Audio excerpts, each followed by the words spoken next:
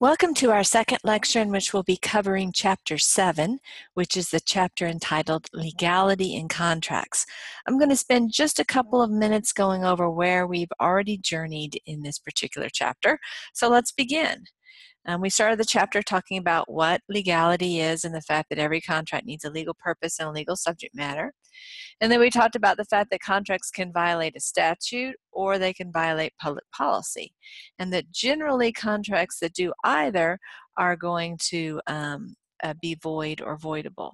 We talked about these particular categories. We talked about usury laws, which are laws in which unlawfully high rate of interest is charged. We talk about wagering and gambling laws. We talked about blue and Sabbath laws, which are actually the same thing. And then we talked about licensing laws, where somebody doesn't have the license that they're supposed to have, what happens in those contracts. And then we went in to talk about public policy issues. As we talked about, most of these issues actually in Texas are also statutory issues. So the distinction that the textbook made is not completely relevant to our circumstances. And so we talked about surrogacy, and we talked about what happens when there are contracts relating to frozen embryos or sperm donations. And I pointed you to the various statutes in these areas. And now we're ready to talk about premarital or prenuptial agreements and palimony type agreements. So here's our definition from the textbook of what a prenuptial agreement is. And of course, in Texas, we don't happen to use that term. We refer to it as a premarital agreement. But obviously, it's the same thing. It's just a different terminology for that. So what is the nature of that agreement? Well, it's an agreement between two independent persons prior to marriage that set forth the terms and conditions of the division of property when the marriage ends, either through divorce or through death.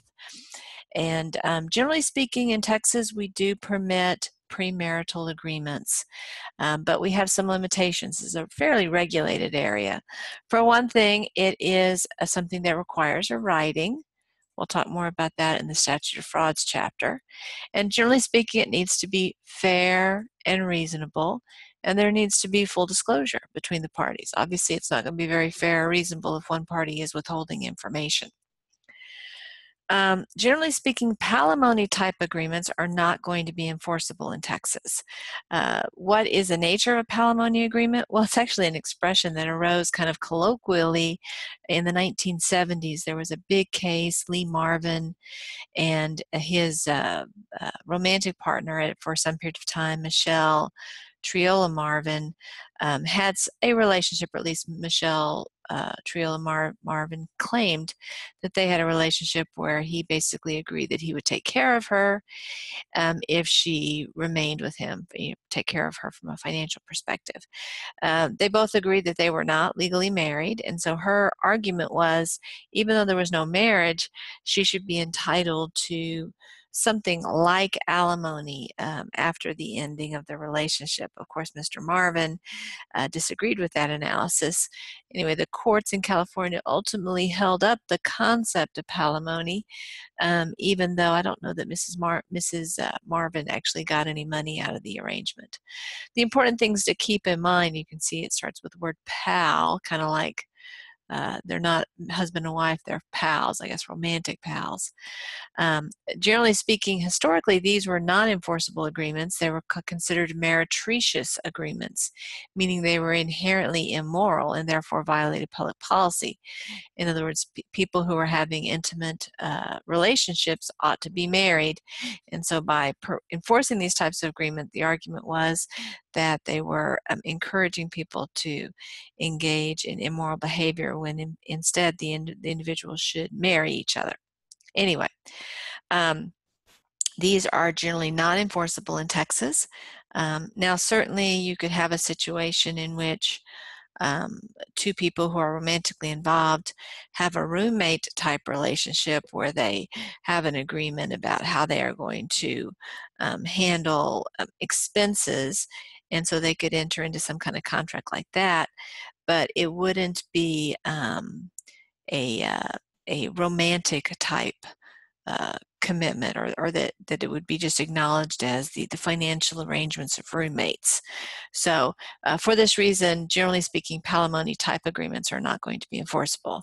The argument in Texas would be, well, if people want something like alimony or to have some kind of division, we've got a process for that. We have something called marriage, and that is the way to tap into these types of benefits. California no longer had common law marriage.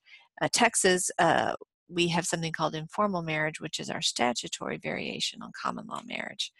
And many times, circumstances in which people have a lengthy cohabitation where there are financial promises being made may be getting pretty close to the line for informal marriage in any event. So anyway, it's a complicated issue, more appropriate for a family law class than what we're doing here. But I wanted to introduce the topic at this point, and let's move on to the next one. It's, of course, perfectly lawful and encouraged that people would donate body organs, bone marrow, blood, things like that, so that another person can be healthy. However, the sale of those parts is illegal, and it is oftentimes a criminal issue when it arises. There can be arrangements wherein people pay the medical expenses of the person making the donation, but there can't be a profit aspect to that. And that's a matter of, well, let me just show you the statute in Texas for that. Here we go. We're in the penal code section. This is the prohibition on purchase and sale of human fetal tissue. We have the prohibition of the purchase and sale of human organs. You can see it's defined. Of course, we're talking about humans. We're not talking about animals here. Kidneys, livers, hearts, lungs, pancreas, eye, bone, skin, or any other human organ or tissue, but does not include hair or blood components such as plasma. And so those are just kind of an overview. This is actually criminal behavior. This is pretty standard. States do usually make this type of behavior unlawful. And so, again, it violates public policy, but it probably more directly violates a statute. Here's just a picture of a kidney, kind of showing you what's going on inside. Obviously, we each have 2 kidneys if we're healthy. And so unlike some of those other organs that if you were to say, donate your heart, you're not going to be alive at the end of the procedure. Well, if you donate a kidney, you can continue to live with just having 1 kidney in most cases. So this is, I guess the kidney is the area, and bone marrow also being another area where it is possible to consider having a market for it, even though, of course, that's unlawful. Okay, so now we're up to covenants not to compete. Let me go back to our list of what topics we're covering here. So at this point, we've talked about surrogacy, generally speaking, legal but regulated in Texas. Frozen embryos and sperm donations, legal and yet regulated. Prenuptial agreements, legal and regulated. Palimony, generally not legal.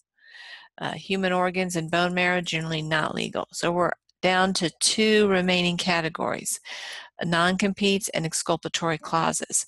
Non-competes are a fairly complex subject, so I'm going to save that for last and go ahead and talk about exculpatory. So we're going to flip to this last topic.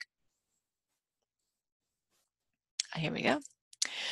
So what is an exculpatory clause? Let's first of all look at the word exculpatory. This part right here is just making this word into an adjective. So let's look here. We have culp. For those of y'all of the Christian faith, you may be familiar with the expression mea culpa. Well, actually, you don't have to be a member of the Christian faith to be familiar with this term. This is a Latin term that was traditionally used when people would make confession in church. Mea culpa, my fault. In other words, they were seeking forgiveness. And so you can see in the culpa, the root for culp. So fault is the idea with culp. And exculpatory, this means ex or out of fault. So this means this is a clause that removes culpability, removes fault in a situation. Somebody has fault, but this clause in the contract is going to remove them from the consequences of their fault. Let me draw an analogy. You've perhaps heard of the expression exculpatory evidence in a criminal case, for example. Well, exculpatory evidence would be evidence that tended to indicate that Bob isn't guilty of the crime to which he is charged. Inculpatory evidence would be evidence that would tend to indicate Bob is guilty of the crime to which he is charged. So that's a little history about this term, so you can hopefully, when you see it, break it down and recognize the components, and that can help you remember exactly what it means. Okay, so this is a clause in a contract that excuses a party from liability even though he or she has committed a wrongful act. And these aren't clauses in contracts, and in fact, generally speaking, they're not enforceable at all, but you can see that they have an exculpatory nature here.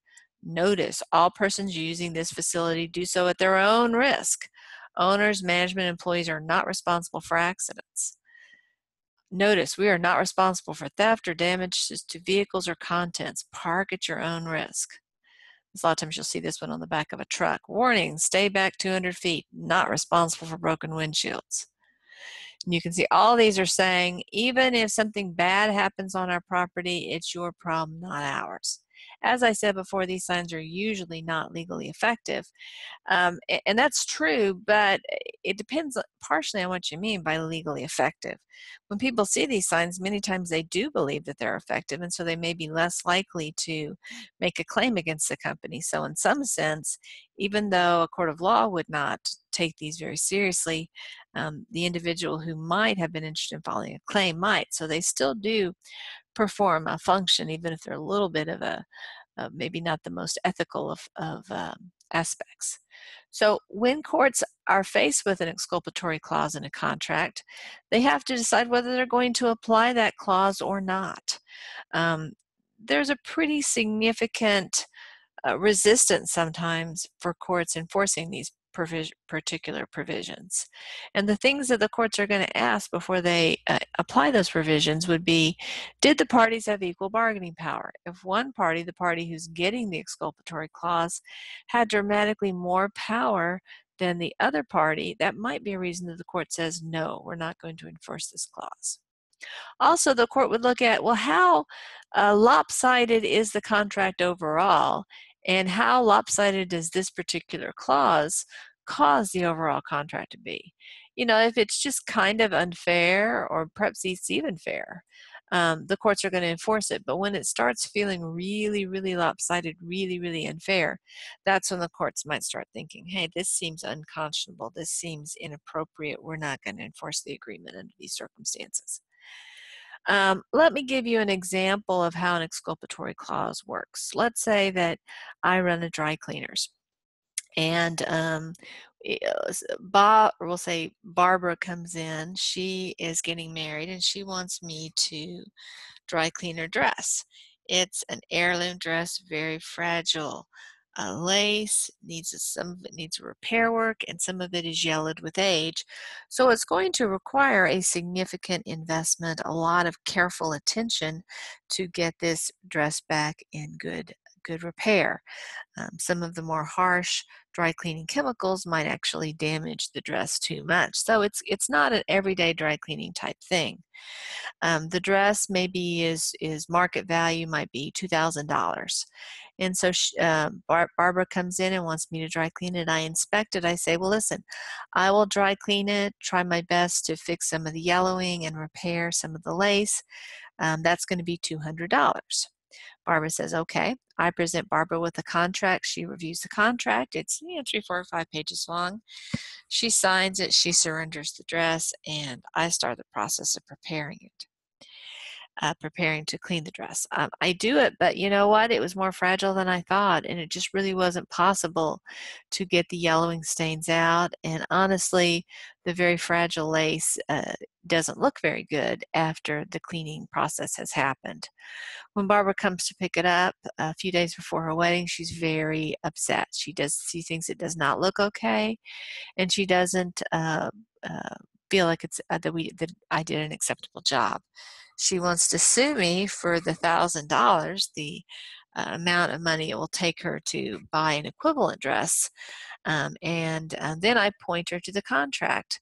And on the, we'll say the 4th page of the contract, there's an exculpatory clause. And it says that the most that Barbara can sue me for is the price that she was going to pay for the service being offered. So she can sue me for $200, but she can't sue me for more than that particular price. Even though if the dress truly is unwearable, she is actually at $1,000 instead of $200. I think under those circumstances, the court would probably enforce that agreement. Let's look at this from the circumstances. First of all, let's assume in this community there's lots of dry cleaners that are able to care for this type of dress. Let's assume that my price that I am charging for it is pretty typical of the industry. And let's say that these types of clauses are common in this industry as well.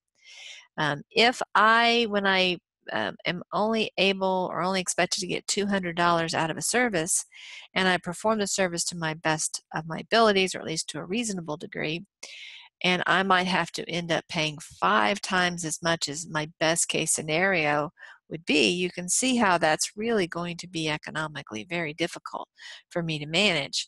And I'm probably over the long haul going to have to raise my fees because, probably 10% of the time, or maybe 5 or 10% of the time, the dress really doesn't handle the dry cleaning process that well. And so it would be pretty common for me to have to pay out large amounts. So that means I'm going to have to charge each one of the customers quite a bit more. And so under those circumstances, I think that the court might say, you know what, this exculpatory clause seems reasonable. The dry cleaner was going to get $200 if it worked out well. She's going to pay $200 if it doesn't work out well. That seems reasonable.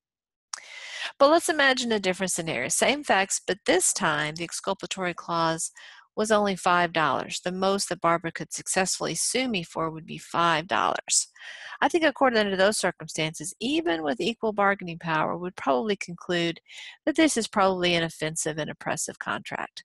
It really doesn't motivate me to be very careful in how I take care of the dress and prepare the dress. And so I think under those circumstances, a $5 exculpatory clause when the overall uh, uh, value of the service that I'm providing is supposedly $200, a court might well conclude that that is unconscionable and not enforce that provision.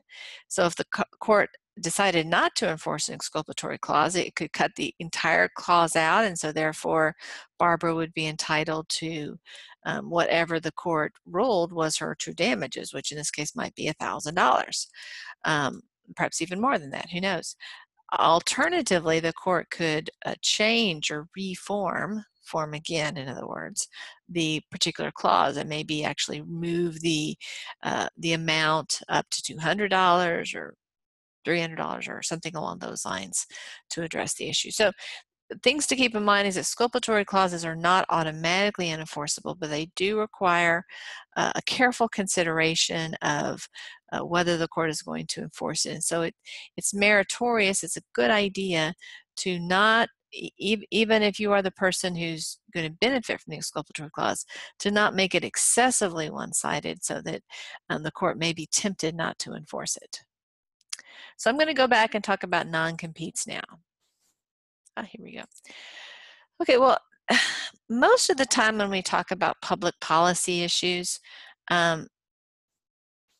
we discover that what the public policy of the citizens of state X is likely to be largely the same public policy that exists in state Y or state Q or state M.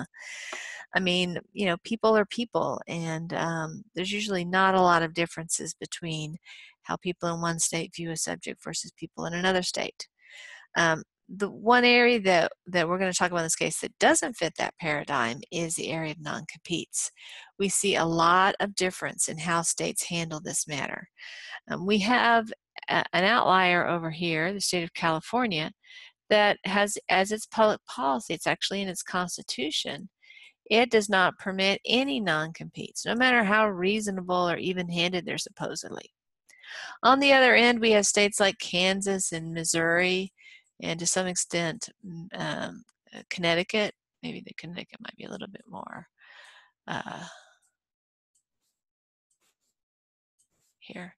And in these states, while not every single non-compete is going to be enforceable, certainly the courts have been significantly predisposed to want to enforce the non-competes.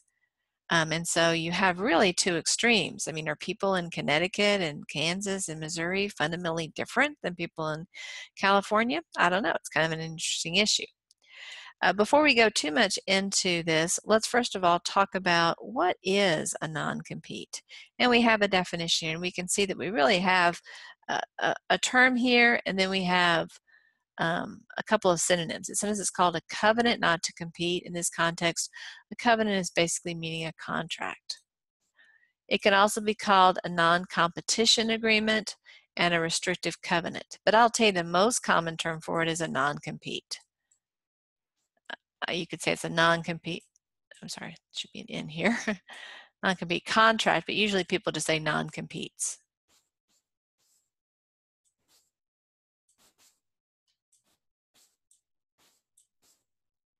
So certainly in the professional areas, that's what it's termed. So here's what it is. A provision in a contract. So usually the non-competitive language is not the whole agreement, and in fact it can't be in Texas, although some of these other states it may be. So we're talking about a piece of a larger document. So it's a provision or a clause in a contract that restricts a party's ability to compete. And they typically arise in two areas. One is in employment. I have an employee. I don't want that employee to go to work for a competitor. So I want to restrict their ability to work for that competitor. That would be the employment circumstance. My restriction might apply during their employment with me, or that might apply even after they leave my employment. Another situation is typically the sale of a business. It can be more broad than that, but that's the traditional example. I own a taco restaurant. It's very popular. It's in a strip center, have a pretty strong following. It's called Groover's Tacos. Bob buys my Groover's Taco restaurant from me.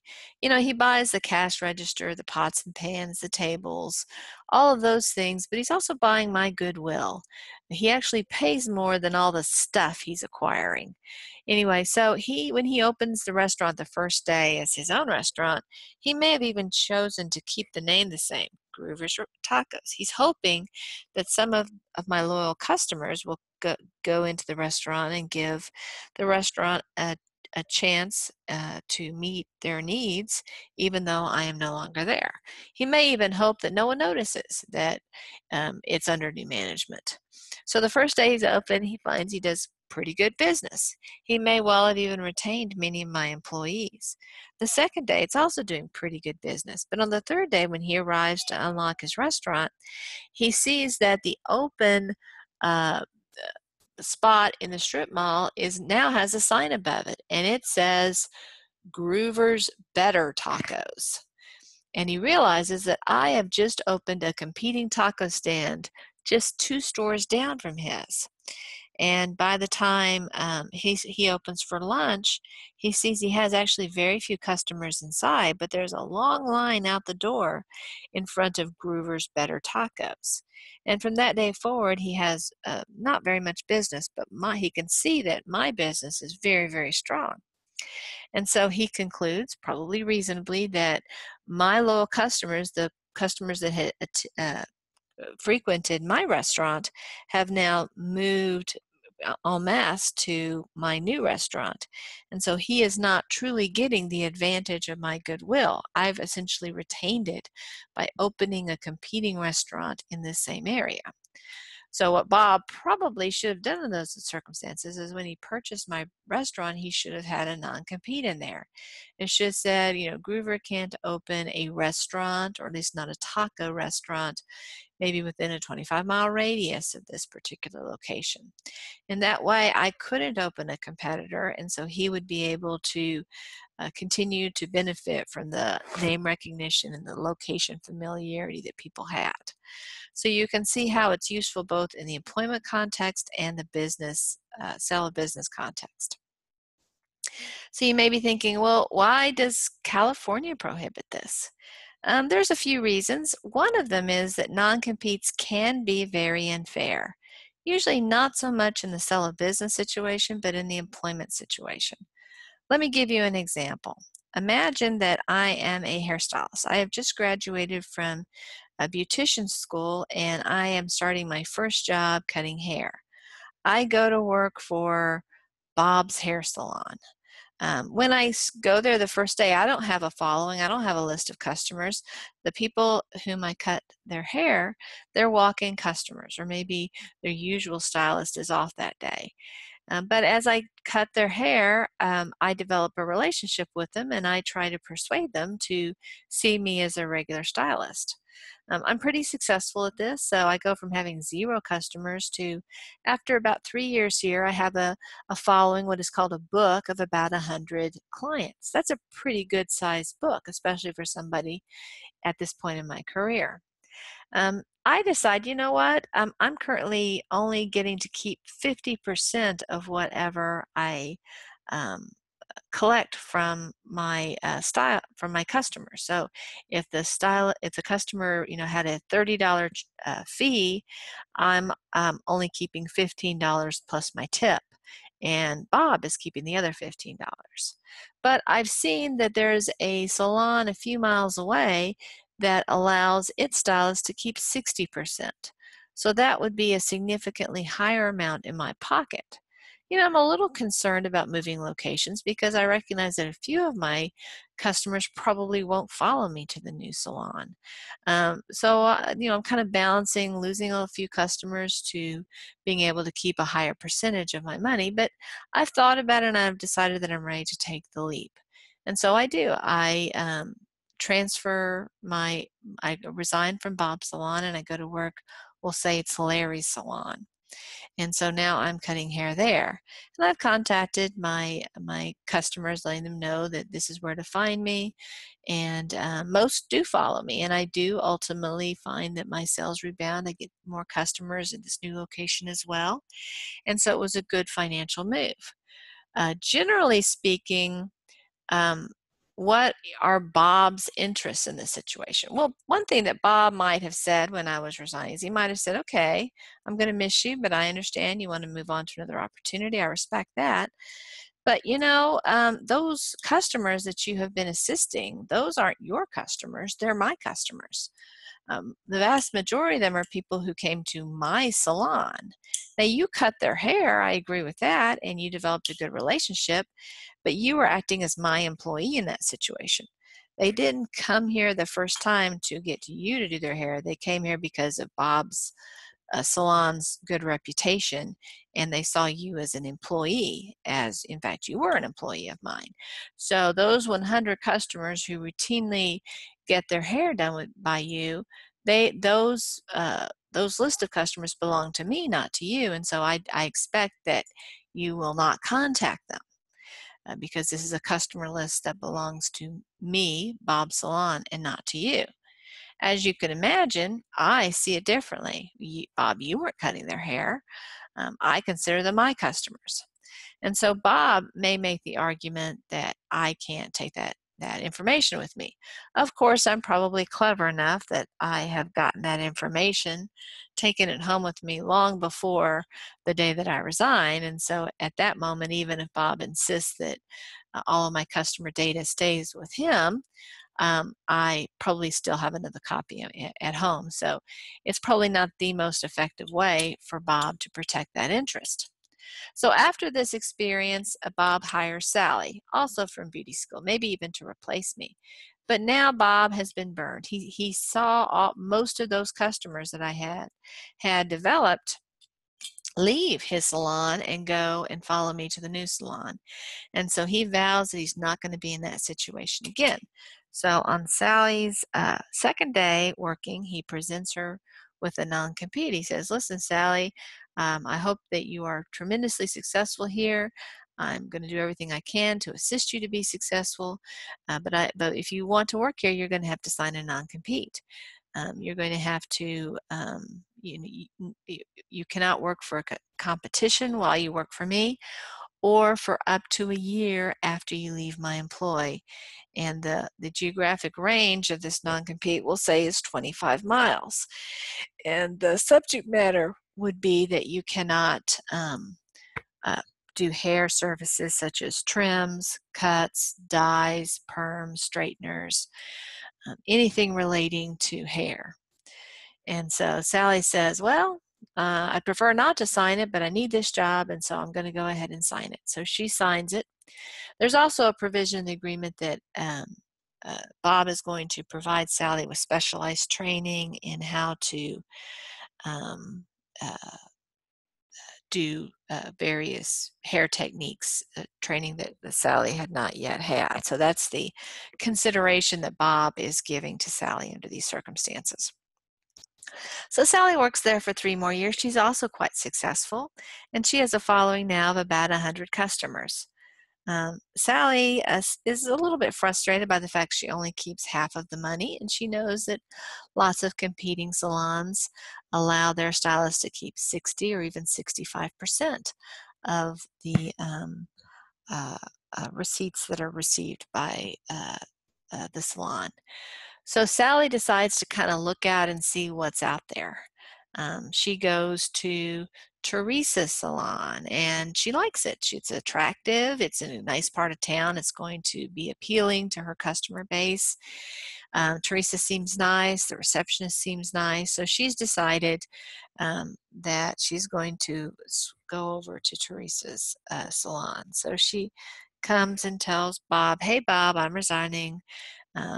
She may not tell Bob about Teresa, but it's a small enough community that Bob soon finds out that Sally is doing hair at Teresa's, which is Teresa's salon is only 3 miles away. Well, Bob says, hey, Sally, you're violating your non-compete. I can't stop you from your decision to resign from your employment with me, but I can stop you from working with a competitor, and you are doing hair there, and it's within the 25-mile radius. And so I am sending you a cease and desist letter. I'm also giving it to Teresa. When Teresa sees that letter, she's going to think to herself, wow, I mean, Sally's a good employee, but I don't have the resources to hire attorneys and fight this. I'm just going to have to fire Sally because I can't afford this hassle. And so now Sally is unemployed. And so it's going to be hard for her to get another styling position as long as this non-compete is in effect. And if she waits a year and 1 day, most of her 100 clients will have moved on to other stylists because they will have needed to get their hair cut in the interim. So Sally is in a real pickle. Okay, so let's go ahead. After Sally's quit, Bob hires Ted to be a new stylist. He's also straight from beauty school. Bob has Ted sign the non-compete and provides Ted that training and has the same provisions in it. Ted also is quite successful. 2 or 3 years in, he also has a following of about 100 customers. Bob has shared with Ted that he really doesn't enforce his non-compete, and so Ted should not be thinking about working for a competitor. Bob has even shared the story of Sally with Ted, so Ted knows that Bob is to be taken seriously. Ted is okay with this arrangement. He'd like to earn more money, but he's doing okay.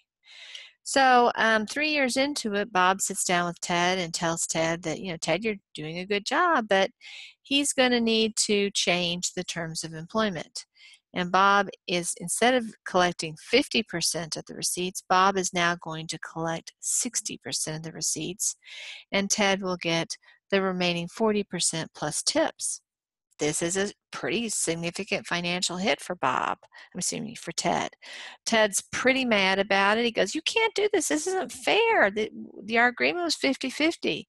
And Bob said, well, you're employed at will, so you don't have to accept these terms. You can resign at any time. Well, Ted says, well, I can't really, because if I resign, I can't work for a competitor. You're the only place I can work for in town. And Bob says, you're right about that. If you want to do hair, you're going to have to work for me. So Ted sucks it up and says, okay, I'm going to stay here, even though my pay has dramatically been cut. A couple years later, Bob comes back to Ted and says, you know what? I'm now going to claim 70% of the receipts that you generate. Now Ted is saying, wait a second, I can't live off that sum of money. And Bob says, you know what? You signed the non-compete. That was your decision. You don't have to stay here, but you can't work for a competitor. And so you can see how a non-compete can be used as a weapon that can keep an employee employed, even if it's not financially advantageous for the employee. Because again, the employer is essentially has a monopoly. If the employee wants to stay in this industry and in this geographic area, the employee has to stay working with the employer. So those are some of the concerns that states like California have had about it. So where is Texas on this line? We're pretty much in the middle. If I had been offering this course, we'll say 15 years ago, I probably would have put Texas not all the way to California for sure, but much closer to California than the other extreme. Nowadays, but there's definitely been a shift towards the more enforceability. So I'm going to put maybe at about here. But again, it's somewhat in flux. We have a statute which I'll show you in a second. The statute hasn't changed. It's how the Texas Supreme Court has interpreted the statute that's changed. So the bottom line is in Texas, non-competes can be enforceable, but they are given significantly more scrutiny than other states give them. Now, whatever state you're looking at, with the exception of California, even the Missouri, Kansas, and Connecticut states, you'll find that there's going to be a review of 3 aspects of the agreement. First of all, is the geographical area reasonable? Going back to my salon example, the reality is most people won't travel more than, say, 25 miles to go get their hair cut. If it's farther than that, they'll just get a new stylist. And so if we were to have a geographic restriction that was the whole United States, that would be unreasonable. Ted ought to be able to move from from Dallas to Houston and restart his career as a stylist if he wanted to, because the odds of any one of his 100 customers actually following him to Houston is very, very small. So it has to be reasonable. It has to reflect what's going on in this particular market, in this particular industry. There also has to be a reasonable time period. Oftentimes, again, for the salon industry, usually this is 25 miles, but some industries it will be significantly broader. It can even be worldwide. For example, if it's a high-tech type industry, I mean, technology works the same way any place on the globe. So in those situations, you're much more likely to see a global type restriction, which aren't always enforceable in other countries, but that's neither here nor there for the purpose of drafting the contract.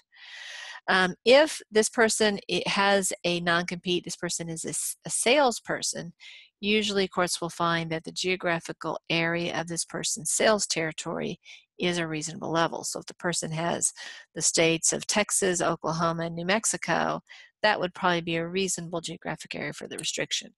If, on the other hand, the employee had the Dallas-Fort Worth market as his or her sales territory, and the geographic restriction in the non-compete was the whole state of Texas, very possibly the court would find that that was unreasonable. Although the court could consider additional information, perhaps even though this particular salesperson only was responsible for the Dallas-Fort Worth market, he had data, he had available data to him for the whole state of Texas that might cause the whole state to be a reasonable geographic area.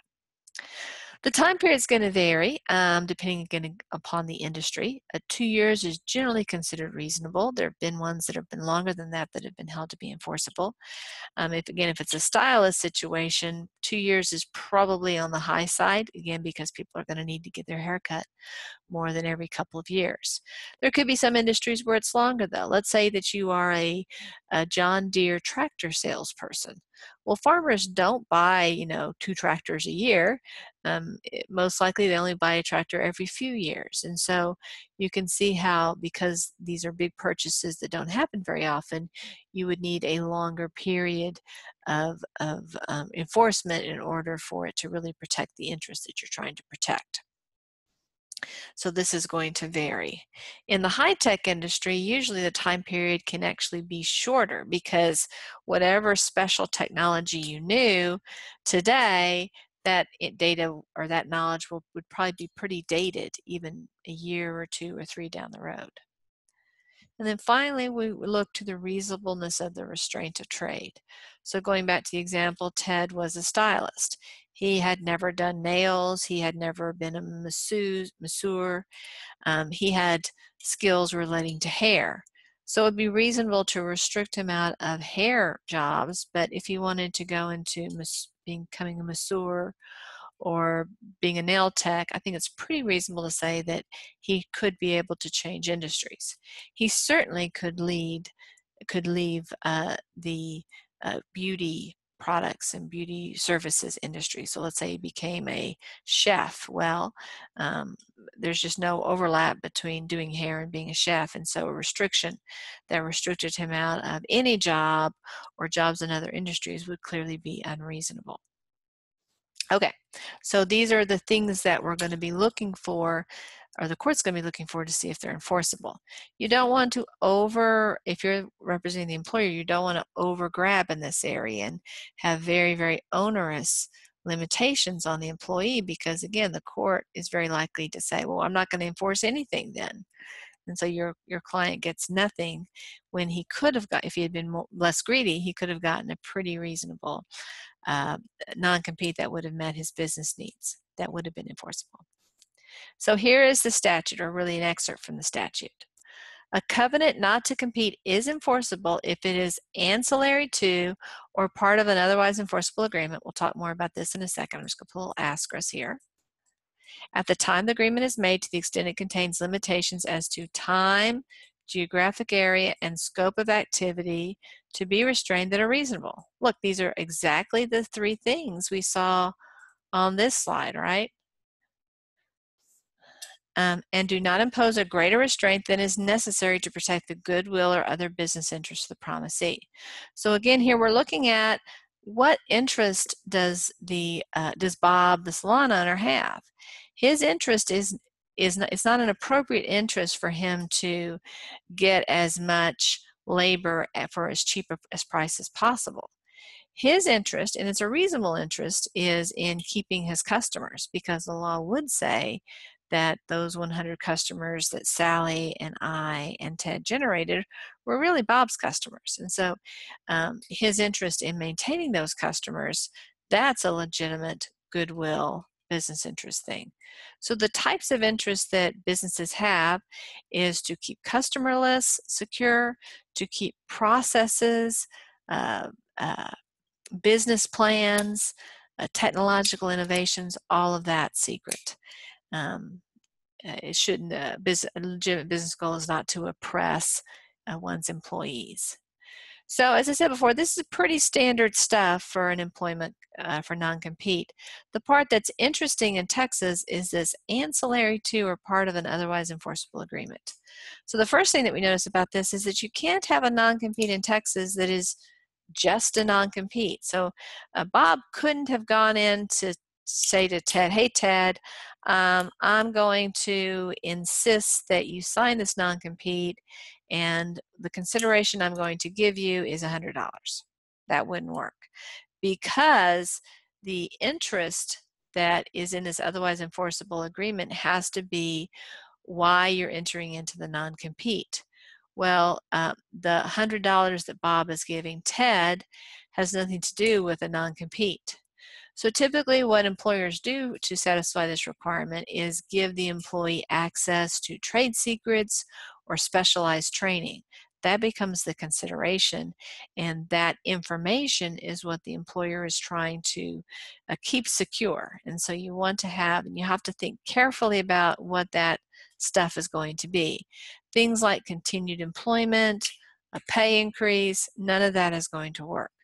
And it could be a new position in which the person is receiving this confidential, highly sensitive information, but you ought to also talk about the information this person is going to have access to.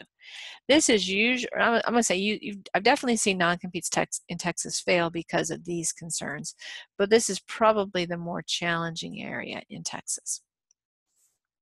So hopefully that makes some sense and is helpful to think about. As I said before, though, even though it's somewhat difficult to draft a non-compete that's effective in Texas, it's also useful to keep in mind that even if a person has a non-compete that is not enforceable, that it is too broad, the person who hires the employee with a non-compete is usually not that invested in the employee. And so once that new employer gets the cease and desist letter, that new employer usually will say, hey, I don't even want to deal with this. I'm sorry, but I don't want to get sued. I don't want to spend all this money. You're just one of many employees. You're just not that important to me, so you need to go.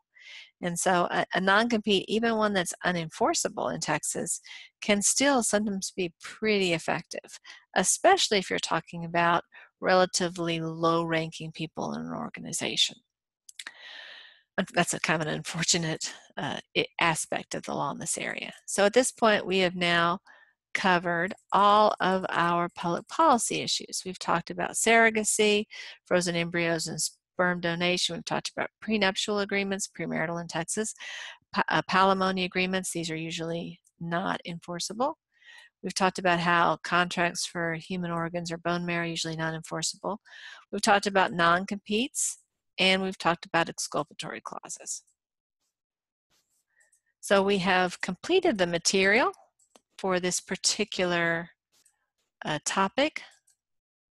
Now we're going to talk about we're going to talk about what happens when we have a contract that doesn't seem enforceable because there's some illegality in it. So we've talked about how sometimes they will be valid, or actually a contract that is lawful will generally be valid, but a contract that is for an illegal purpose or has an illegal subject matter typically is either going to be void or voidable. So how do we decide which one it is? What's that analysis like? Okay. So one thing that can happen is that if this is part of a larger contract, what the court might do is just carve out the part that's unlawful. And that works best if the contract itself is divisible. In other words, can be divided. So let's say that I have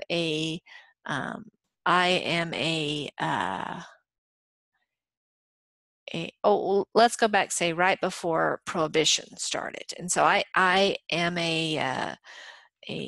have a catering business, and so a customer has secured my services. I'm supposed to prepare a dinner for a catered dinner for an event, and also I'm supposed to provide the liquor and the wine for an open bar. We enter into this contract, we establish the fee structure, and then Prohibition goes into effect. Well, what the court would do is say, okay, you can't obviously serve the liquor and the wine at this point, so we're going to sever that part of the agreement and reduce the price, of course, according to whatever the schedule is. But the rest of the agreement to prepare the food, there's nothing unlawful about that. Prohibition hasn't stopped those services from being provided, so we're going to be able to save that. So most likely the court is going to find that type of contract to be divisible. But if you had a contract, for example, that was just for the sale of alcohol, say beer, wine, and liquor, and maybe the caterer is just being a bar, maybe they're also supposed to provide peanuts and popcorn as little snacky things at the bar, but it's 99% about the liquor. Then Prohibition comes in. I think the court would say, well, this contract isn't divisible. Yes, there are a few items that the restaurateur is providing that are not alcoholic that would be lawful, but they really don't make sense as products unless you're also going to have the alcohol. And so some contracts can be, some contracts may not be. It's really a fact-intensive analysis. It's not unusual in contracts to have a clause in the contract that claims that the contract is divisible and that any parts of the contract that have to be edited out should be edited out so the rest of the deal can continue. But again, it's really left up to the court ultimately to decide whether that's possible or not. So let's consider the topic of pari delicto, little Latin expression. This term is not in your textbook, but you are responsible for knowing it, so be aware of that.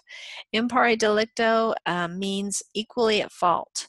If two people enter into a contract to do something unlawful, generally speaking, the courts are going to say, you're both criminals, you're both bad people, you're equally at fault. The court isn't going to parse out liability and say, well, Bob is 55% responsible and Larry is 45% responsible. No, if they're both doing it together, the court's just going to say, you're equal. We're not going to figure out who did a little bit more, who had a little bit bigger motivation or something along those lines. So the courts are just not going to enforce the contract at all. Most likely they will say that it's void under those circumstances. Of course, we talked before about especially the license situation where people aren't always in pari delicto. Let's go back here. Oh, well, let's talk about the usury situation. So I'm a payday lender. Bob is my customer. I charge him a usurious interest rate. Well, he signed the contract, but the law would not say he's in pari delicto with me.